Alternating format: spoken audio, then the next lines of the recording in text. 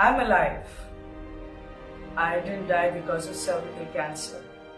Unfortunately, I cannot say that about those hundreds and thousands of women who have lost their lives because of cervical cancer.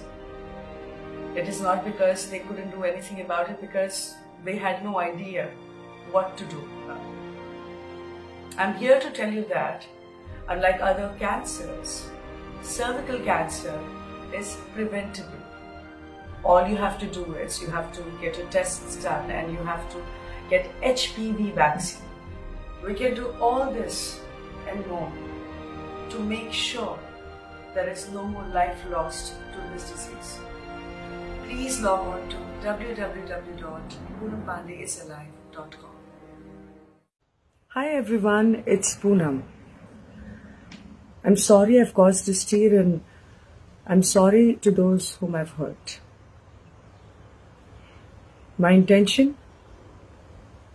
To shock everyone into the conversation that we are not talking enough about, which is cervical cancer. Yes, I faked my demise. Extreme, I know. But suddenly we all are talking about cervical cancer, aren't we? It's a disease that silently takes your life. And this disease needed the spotlight urgently. I'm proud of what my death news has been able to achieve.